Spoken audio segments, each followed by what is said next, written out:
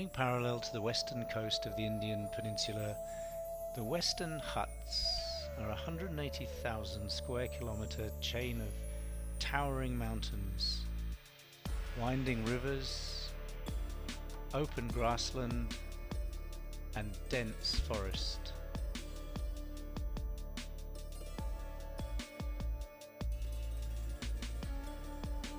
The Ghats are one of the most biodiverse places in the world. Here an intricate relationship between land, human and animal has existed for centuries.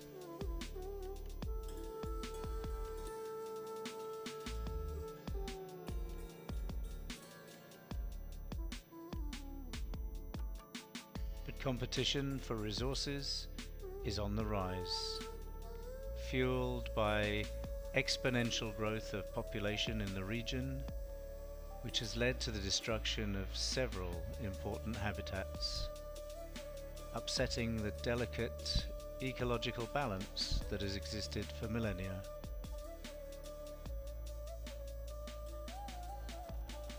I'm David Kampfner, former master's student at the University Centre of the West Fjords in Iceland, and I've come to meet the Goa Foundation, an impressive NGO fighting against the destruction of this unique ecosystem. I wanted to find out more about their fight against political corruption in India's smallest state and their remarkable campaign to shut down illegal iron ore mining.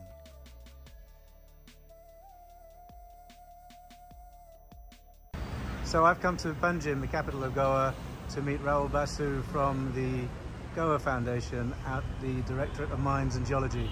He's going to tell us more about mining in Goa. Hi Rahul, nice to meet you. David. Hi. Good to meet you. Let's go and get a cup of tea. Yeah, that sounds like a plan. If you can just explain to me again the issue about licensed and unlicensed mining in Goa. The politicians want to give the leases back to the people who are mining and were found to have been illegally mining after 2007. And there's no legal way for them really to do it, because our argument is that minerals are wealth of the people of the state, and illegal mining is basically theft of the wealth, and we cannot have somebody who's stolen public wealth manage public wealth again. So that's a real contest that's going on. So in fact you put them in a very difficult situation, which was your intention, which is that it would be very difficult politically for them to grant a license to the very miners who were mining illegally previously. Well, I mean, this is just a logical sort of analysis of the situation. You know, we are not making the law, and we're going to try and get them to do the right. So this comes back to your very interesting theory of intergenerational wealth and the idea that the mining companies should not be profiting entirely from the value of the minerals that they extract, but they should essentially be contractors on behalf of the state, right? Is that a fair assessment? Yeah, I mean, our point is minerals are inherited wealth, and in turn, the miner is who? The miner is basically an outsourced service provider. And we should treat them as such. Take out the minerals on our behalf, give it to them, give them to us, and we'll sell them. There's no gray area. The two skills are quite different. So they would get paid a fee for operating the mine, but the value of the resources that they extract belong to the state. Yeah. So in many ways this is like UBI, this is a universal basic income idea, and that everybody gets to benefit from it. It isn't just harvested by the biggest players and the wealthiest operators, but everyone within the state gets to benefit. In many ways a sovereign wealth fund. Yeah, it's a combination of UBI and sovereign wealth fund, and it's really not such a new idea. The history goes back to Thomas Paine. James Mead, a famous Nobel Prize winning British economist, suggested something which he called aghatotopia in the context of the dissolution of Russia and what the ex-Soviet countries, the ex-communist countries should do. And he suggested something quite similar to this: create a national wealth fund. From the income of that fund, pay out a dividend. In many ways there is a parallel, I guess you could say, with how little the average Russian, let's say, has benefited from the extraction of oil and gas, and not exactly an analogy with Indian iron ore, but there is a parallel. Yeah, and there is equivalently a parallel in the West. I mean, how much has the people of the UK or the people in the US actually benefit from the wealth, from the mineral wealth, probably not a whole lot. Yeah. And our argument is that what we're doing is selling inherited wealth, and if you call it windfall revenue, you're likely to just consume it, and therefore children get nothing. So it's important from an accounting standpoint to be able to say it's not revenue or income, but it's actually the sale of wealth. If we do that, then politicians will find it much harder to argue for selling our wealth, because then everybody's going to ask, why are we selling our wealth? Are we so poor today that we have no other way to fund whatever we're doing? Is this the right time? Is this the right price? Are we going to save everything for our children? The questions we ask become different. Great, thank you, Rahul. That's fascinating. Let me have a cup of tea. Cheers. Cheers.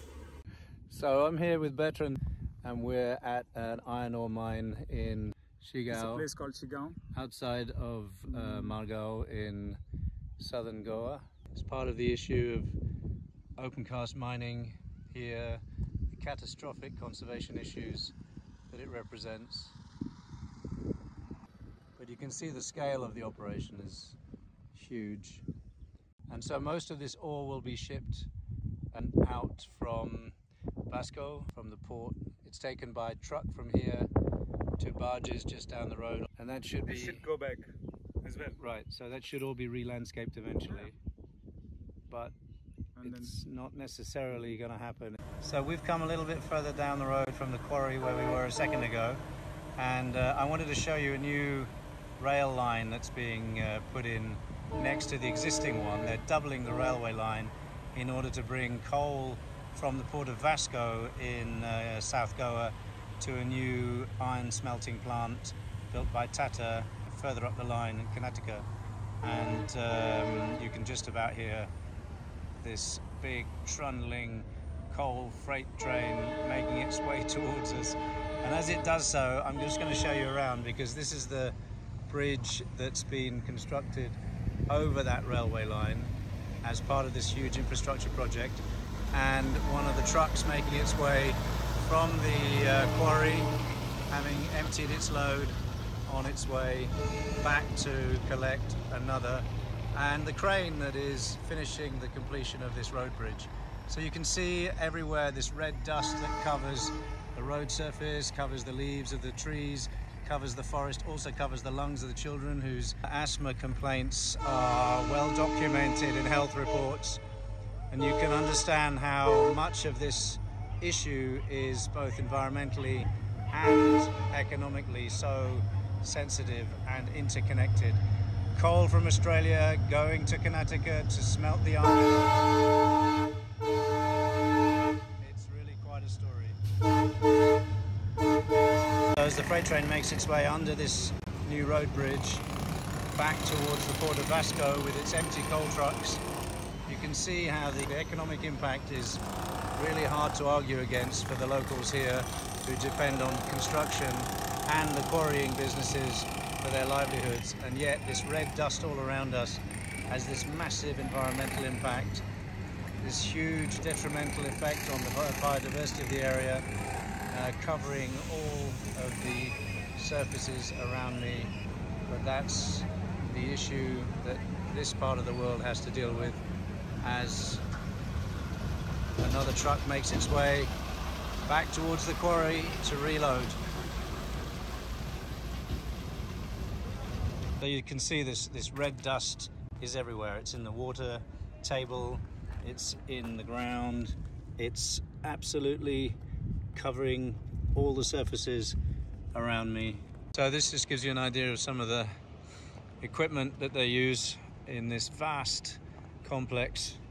We've just arrived at the end of the shift, so the conveyors have just been switched off, but you get some sense of the scale of this operation. And this obviously is just the processing end of the ore that is run up these conveyors and then shipped by truck down to the river barges that take it out from the port of Vasco in bulk carriers, normally to China. So Bertrand, you were telling me that your uncle worked at the mine and that it used to be a much busier place, but since this Supreme Court decision about illegal mining, partly sponsored by the Goa Foundation, and the move to bring this kind of open cast, unregulated mining to some sort of accountability, a lot of the activities actually closed. So it's had a negative impact on the income of the people around here, but hopefully it will also lead to greater control of the environmental impact. Yeah. Anyway, we're off to see another part of the mine. So a very different part of the mining operation. This is stone mining for the construction industry. So Bertrand, you just showed us the quarry where they're extracting stone for construction, and you were saying that is 100% illegal. That's not licensed in any shape or form, and the owner of the land will have just made an agreement on a piecemeal basis with whoever's extracting that stone, and that when it's finished they will simply walk away from it, right? Yep. There won't be any landscaping. No, nothing. And those guys working there, they have very little protective equipment. So they have modified the tractor and they have put a blade. So that's that they can cut it that's fast. progress. There's progress. Rather than pickaxes and shovels. Yeah. So because of the demand, the construction demand, the construction is booming now in Goa. And they'll just take that stone, move it to a construction site, and then the other side of that story is also the illegal sand mining that you were telling me about. None of that is regulated, and it will be done without any kind of environmental impact assessment of any shape or form. So, and he's just told me something very profound. So what was it again? Die empty. Die empty. Yeah, because you can't take anything to your grave. You can't take anything to your grave, so die empty. Disappoint your grave. Disappoint your grave. And then the other thing was, what's the most dangerous letter in the alphabet? Oh, the most dangerous letter is the letter I. When you say I, my car, my house, my property, my kids, you become sick. Because I stands for illness. How good is that? You become sick, you get ill, and you make others ill. I stands for illness. Yeah, and when you say we, my friends, like we as a community, you become well. And how do you spell wellness? Starts from W. WELLNESS is wellness. You heard it here from Guru Bertrand. Cheers. Okay, we've come to the Flora Bar in Kucharan, and Bertrand's introduced me to Johnson Star Barman, who's produced this in the name of student research. This is Urak. Made of cashew fruit. This is made from the fruit of the cashew, otherwise known as the cashew apple. And it's only really grown over 3 months. This is the first distillation. And here we have the second distillation, Kaju Feni, which is a much warmer and stronger drink. It has a beautiful flavour. It's very mellow. It's 42%. It should be 40%. And in the case of the long drink, we've got Urak. In Urak, we have soda lime and chili. And chili.